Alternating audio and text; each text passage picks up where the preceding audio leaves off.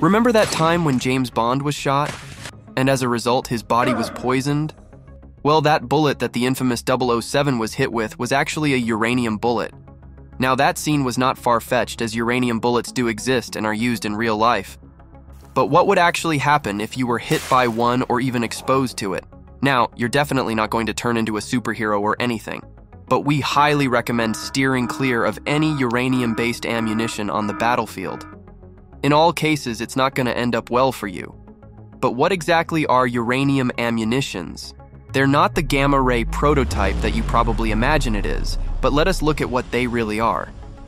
Uranium possesses formidable capabilities, not only in the realm of radiation and nuclear energy, but also as a highly potent blunt force. In simple terms, the destructive potential of this material is not squandered on something as small as a bullet fired from a pistol or rifle. First of all, it is not actual uranium as you know it. It is somewhat of a modified form named depleted uranium, sometimes referred to as DU. Depleted uranium is naturally occurring, uranium that has been stripped of much of its radioactive matter. Specifically, it contains a considerably lower concentration of the isotope uranium-235, which is essentially what makes uranium uranium. Uranium-235 is what empowers uranium to serve as a potent weapon or fuel due to its radioactive properties.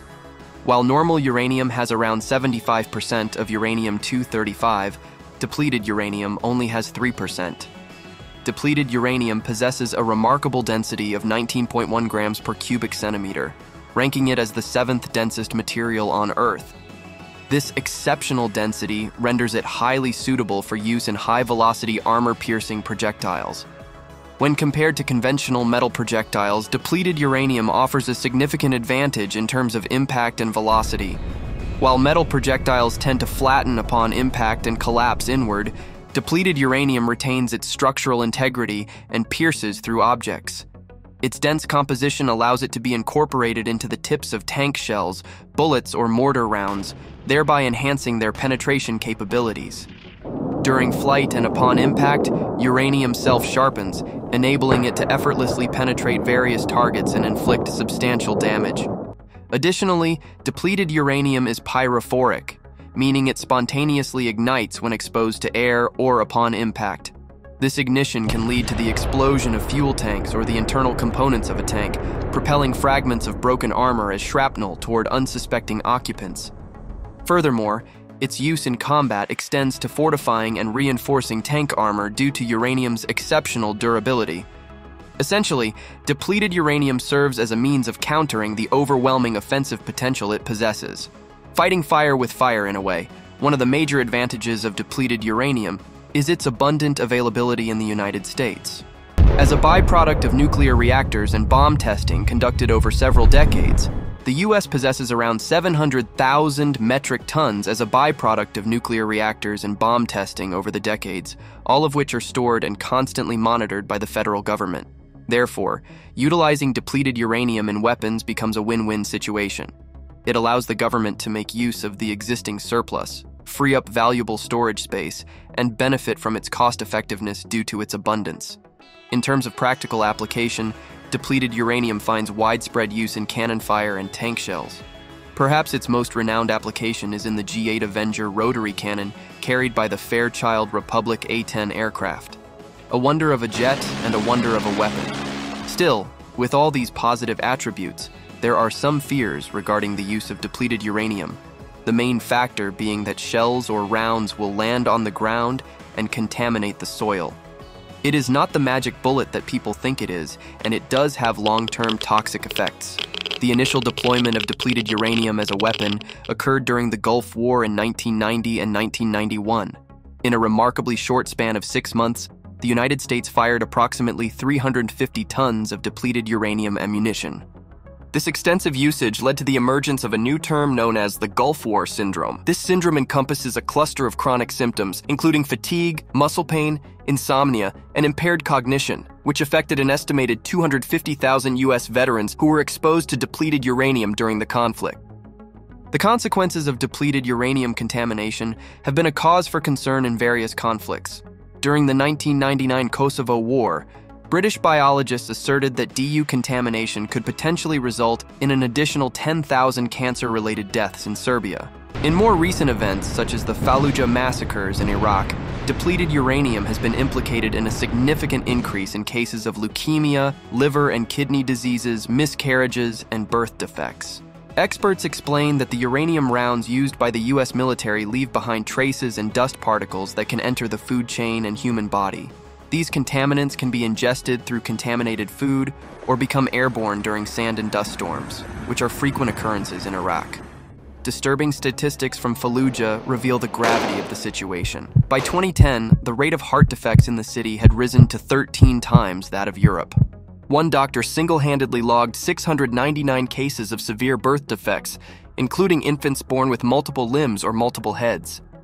The cancer rate soared 40 times between 1991 and 2005. It went from 40 cases per 100,000 people to an alarming 1,600. In its most extreme comparison, Iraqi health officials described DU contamination in Iraq as being equal to 100 Chernobyls. However, it is imperative to examine whether these alarming statistics definitively prove the inherent danger of DU. Is there a direct correlation between the usage of DU and the surge in illnesses? It may seem that way at first glance, but just as there is evidence supporting this claim, there are arguments that counter it as well. The International Atomic Energy Authority says that depleted uranium has chemical and radioactive toxicity, but let us look at the facts. DU is only around 60% as radioactive as normal uranium. It emits alpha radiation, which cannot penetrate human skin.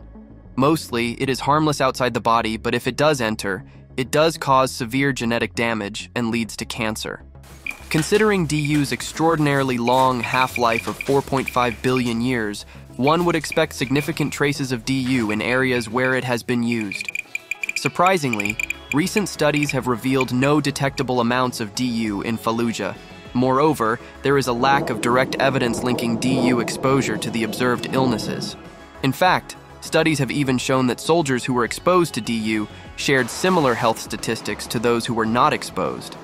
Nevertheless, the absence of a direct correlation between DU and the reported deformities and alarming cancer rates in Fallujah remains somewhat baffling, given that such deformities can only be the result of radiation. The topic remains highly controversial to this day. In recent times, there has been a resurgence in the use of DU bullets, despite military forces around the world previously abandoning them due to potential environmental risks. In the ongoing Russia-Ukraine conflict, Ukrainian forces, supported by supplies from the US and the UK, have employed DU ammunition against Russian forces. The United States plans to provide Ukraine with 120mm DU tank rounds to be used in conjunction with the M1 Abrams tanks, which they will be gifting to the Ukrainian military. Similarly, the UK has already supplied DU shells to Ukraine to match the Challenger 2 tanks it has sent. It is important to note that DU ammunition is not classified as a nuclear weapon, and there are no specific treaties that explicitly prohibit its use. However, the use of DU remains controversial, and numerous organizations advocate for a ban on all uranium-based weaponry. Putin has responded to the United States' supply of DU as inhumane and added that Moscow would respond accordingly to what he views as weapons with a nuclear component. What do you mean by that? Could we be seeing the return of the Tsar? What are your thoughts on depleted uranium weaponry? And finally, if you made it this far, make sure to like and subscribe. It helps us out a lot. Leave a comment about what we should discuss next. See you in the next one.